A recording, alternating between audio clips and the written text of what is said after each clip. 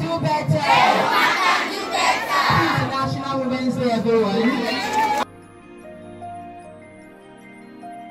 International Women's Day is a day set aside to celebrate women for all the amazing things that we are doing.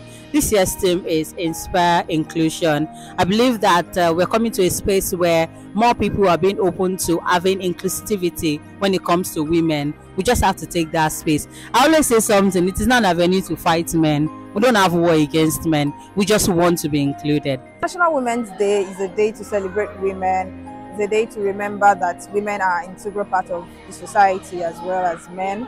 So it's a day to celebrate how women have broken ground, how women have gone outside the box to do great things.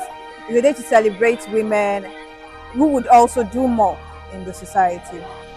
International Women's Day is very significant to me because, of course, I'm a woman, and it's a day of recognition. It's a day of regarding and praising the strength of a woman, basically. So International Women's Day means a lot to me because as a lady that grew up with guys, it has been a struggle to know what I'm supposed to do as a woman. Normally, the way I walk, everyone complains I walk like a man, and trying to be like a woman was a struggle for me.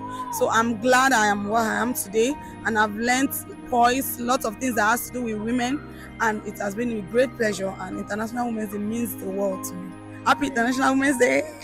So menstrual hygiene is basically how you keep yourself clean and safe during your period. Okay, it is how you keep yourself and ensure your body, your genitals, and your woman health in general is good during your period.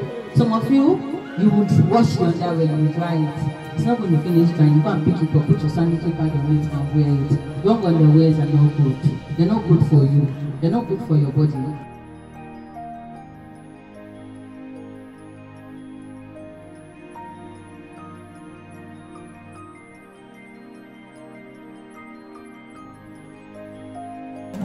And the gifts you're about to distribute to the students, may God bless you and increase your organization in Jesus' name. Amen. Thank you very much. I love that love clap.